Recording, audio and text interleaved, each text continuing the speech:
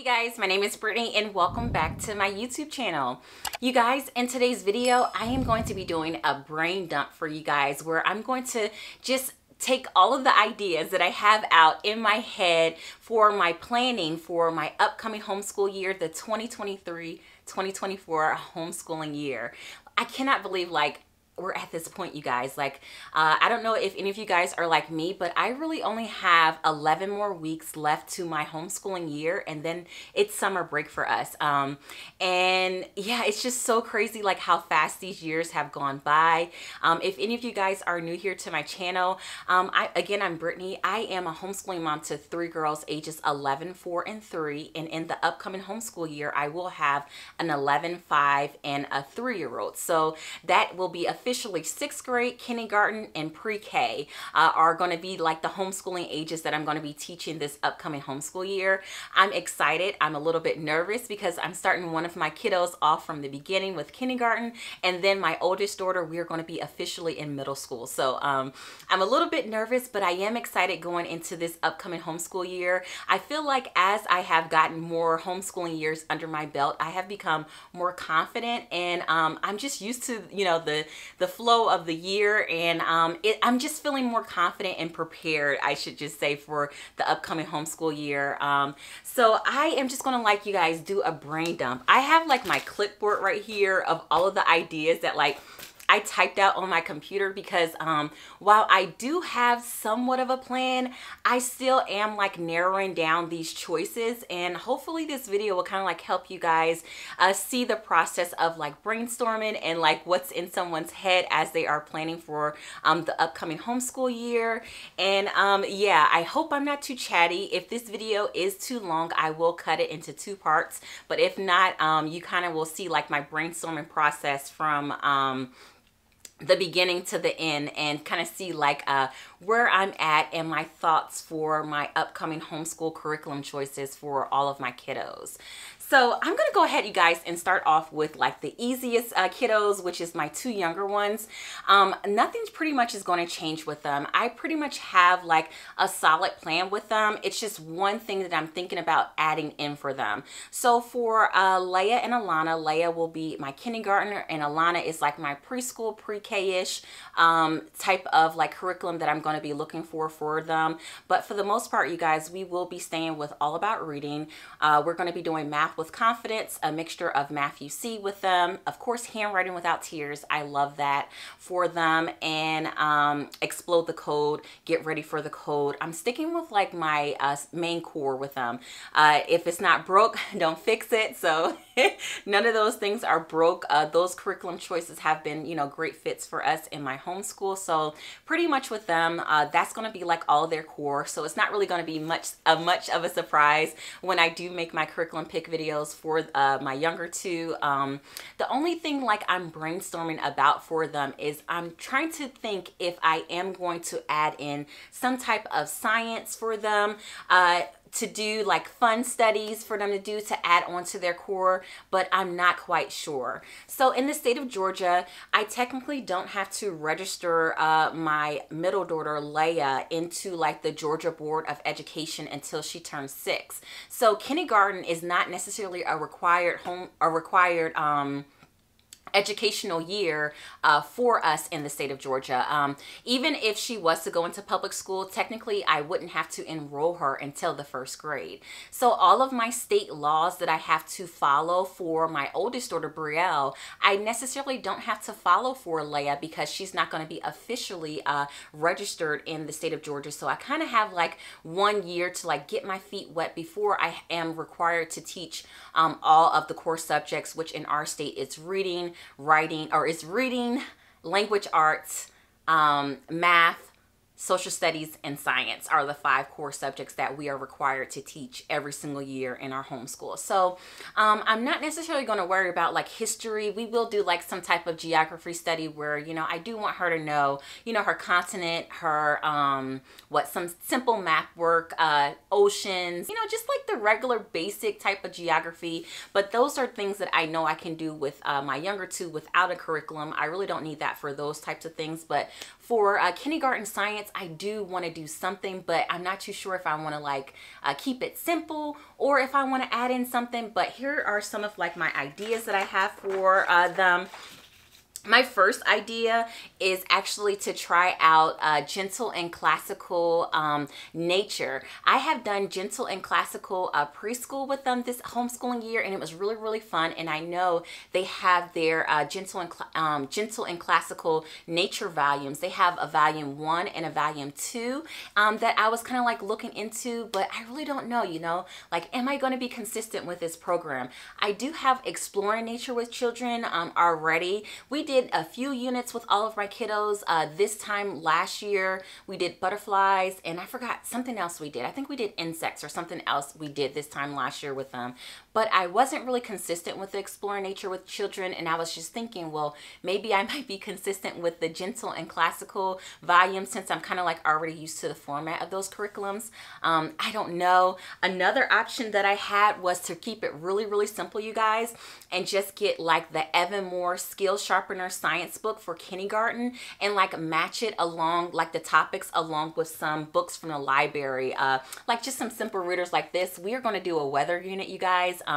This is our next unit after we finished off, or after we're finishing space. I'm going to do a weather unit for all of my kiddos. So this is one of the books that I have selected, but I'm just using this as an example of some of the like reading books that I would like pair along with the Evan Moore Skill Sharpeners. I would go to my library, and whatever topic it's covered in that Evan Moore Skill Sharpeners, I would just beef it up by checking out books from my library that goes along with the topics and keep it really, really simple. Something else that I was thinking about, you guys, for them as far as science, my younger two, is just to do some type of subscription box so I don't even have to think about it. Like, I have tried out knowledge crates, you guys. This is actually our fall crate that we did this year. It was so much fun. This is actually the school age crate, so this one is like Brielle's age, but I know knowledge crates has like primary, pre-K, kindergarten age group that I could do with my younger two kiddos. I was looking into like KiwiCo boxes or Mel Science boxes as well for them. So I don't have to think about it. I won't have to follow a curriculum. We'll just get a box in the mail every month. We can do the science experiments. We can check out books from our library and do things like that. So those are like my options that I'm looking for as far as adding in science for my younger ones. And those are like some of my ideas that I'm thinking about doing. Or like I said before, you guys, I would just stick to the basics with them, reading, writing, arithmetic, and call it a day. So I really don't know what direction I am going in, but those are like some of my ideas for them. Now, you guys, for my oldest daughter, Brielle, this is the one where I really feel like I'm thinking really, really hard for her. I do have some criteria that I put down as far as what I'm looking for in my curriculum picks for her for this upcoming year. I have several options and I really don't know what direction I'm going to go in. I think I have it narrowed down, but I'm still kind of like going back and forth. So we're just going to go ahead and brainstorm for her. She will be again going into the 6th grade. So my criteria for her curriculum that I have right here is that I want to find something that I'm going to be consistent with for the next 3 years. I'm really not looking to like try out new things. I really want whatever curriculum picks that I pick for her, that I'm going to be consistent in her middle school year. Another criteria that I have is that I want her curriculum to be self-paced and independent. Like, those are really, really important. I don't mind me coming in as like facilitator and helping her out with her studies, but I don't want any like teacher-led curriculum is what I'm saying. I want curriculum where she can feel confident in starting it off on her own, and then I come in, you know, in the back end, if that makes any sense. Literature based, I feel like literature based is okay, but I don't know if I want to like it to be like really, really literature heavy for her. Brielle loves reading, and I know a literature based program probably wouldn't be bad for her, but I'm really not too sure. As far as like other things I do want to focus on these next 3 years, I do want to focus on financial literacy for her. I want to do something in like social and emotional health for her. I want to like target critical thinking thinking skills. I want her to work on a passion project these middle school years. So whatever she may be passionate in, I do want to have like the time outside of her formal curriculum for her to work on like some type of passion project. Right now she's been working on writing. Those have been like her passions that she has had, but if she has any other passions, I do want to like open up like the homeschool to invite like any other like passion projects that she may want to continue to do in our homeschool. Some other things I want to do is I want to focus on life skills with Brielle outside of the curriculum. I want her to continue to learn how to cook. She specifically told me she wants to learn how to cook like more dinners and things like that. Brielle technically has mastered like breakfast and lunch, but she definitely wants to get in the kitchen like more with me, doing like nitty-gritty dinners and things like that. So I definitely want to incorporate her doing some more like basic cooking. Some other things that's important to us this homeschooling year is that I really want to focus on her taking better care of like her overall self, and like her hair and things like that.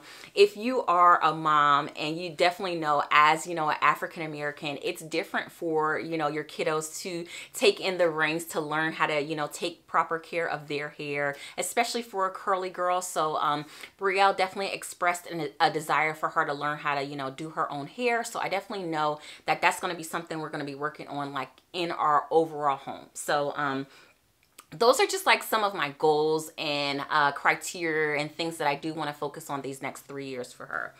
Now, I definitely want to preface this, and I think I said it in my last video, is that I'm really not too sure if I'm going to homeschool Brielle in high school. I definitely know that these next 3 years, I do want to focus on staying pretty close to my state standards, just because I do want to leave the option open for if I do decide to put her in to like public school.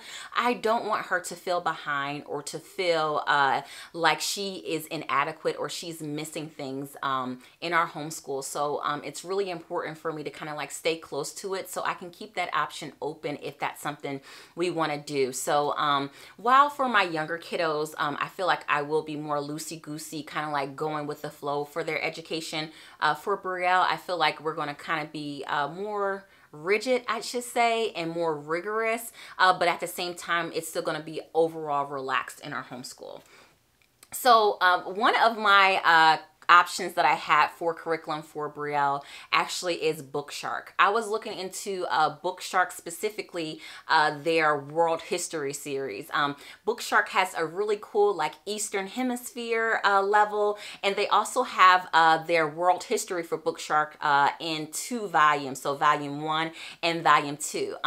Bookshark is similar to Sunlight, where they are like literature heavy curriculums, where we will be doing read alouds together, but then Brielle will be having like her independent readers that she's going to be reading. She will have like math work and things like that. And I really feel like Bookshark will be like a good overall core for her. But I'm not too sure, you guys. So that is like one of my options as far as like curriculum to stick with her for the next 3 years. Another curriculum that I have, and this, you guys, is like one of my dream curriculums for her in particular. I have researched this curriculum, you guys, really since January, and I have been looking into it, and that actually is Oak Meadow. I have been looking into Oak Meadow because I love how the curriculum is set up for the kiddos.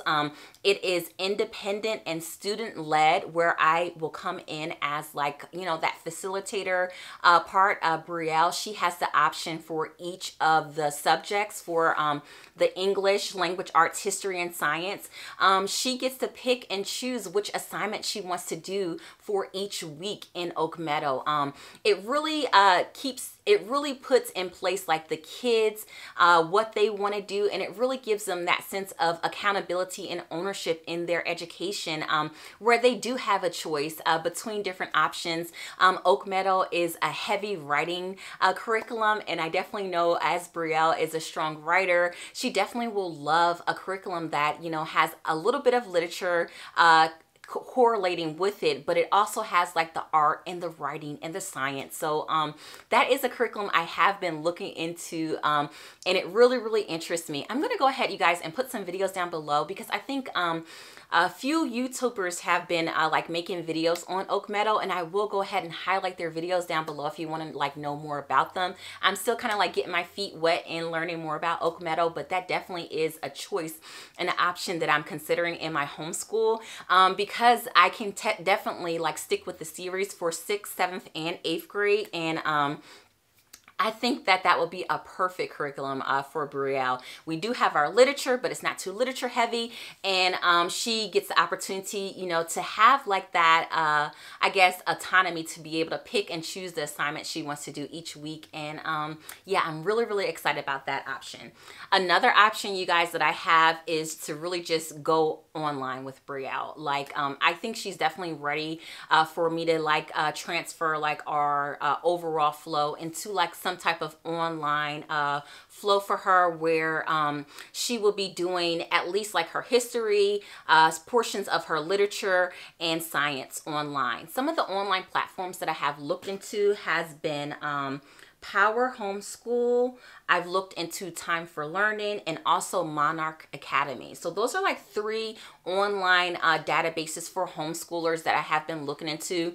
All of these online programs are very affordable. I think the Time for Learning and the Power Homeschool is only $24 a month, and then Monarch is $39 a month. So really affordable, because at the end of the year, what's that, like $300 or $400, which is about the price that I typically spend for curriculum for the whole year for for at least her, since she's oldest. My younger ones, they're a lot, you know, cheaper at this point, but you know, as they get up there, you know, their curriculum does get more expensive, but that is around the price range that I do spend for her curriculum. So I definitely will still be on budget for her.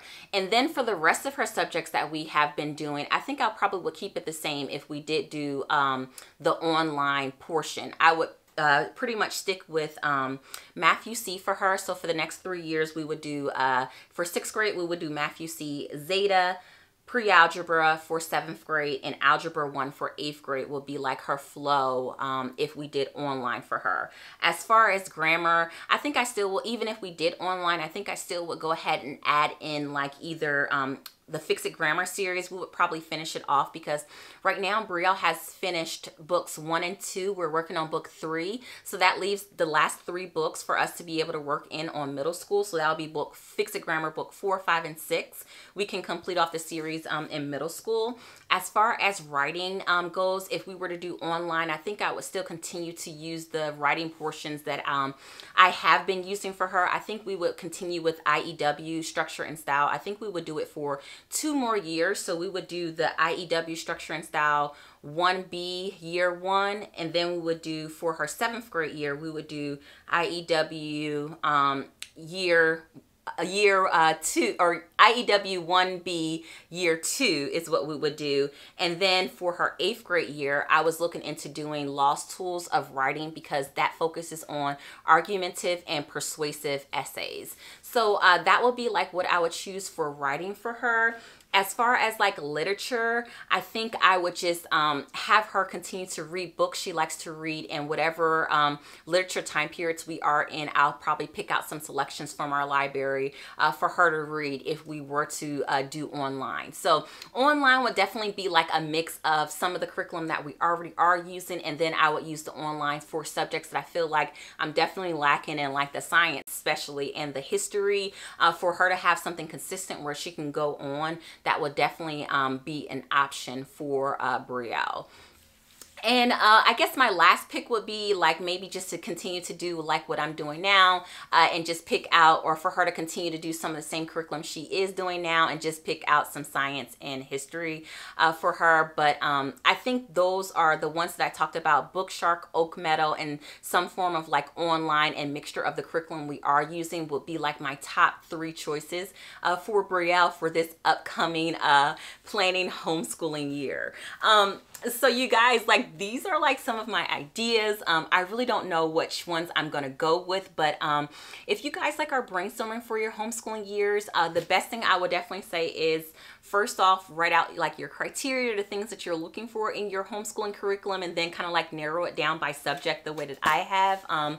But like I said, these are like some of my ideas and what I'm thinking of doing for all of my kiddos. I do have somewhat of a plan, but I'm not all the way narrowed down. So I hope this video wasn't too chatty, and I hope you guys were able to kind of like get in my head and see like my thought process of me planning out my curriculum for my upcoming homeschool year.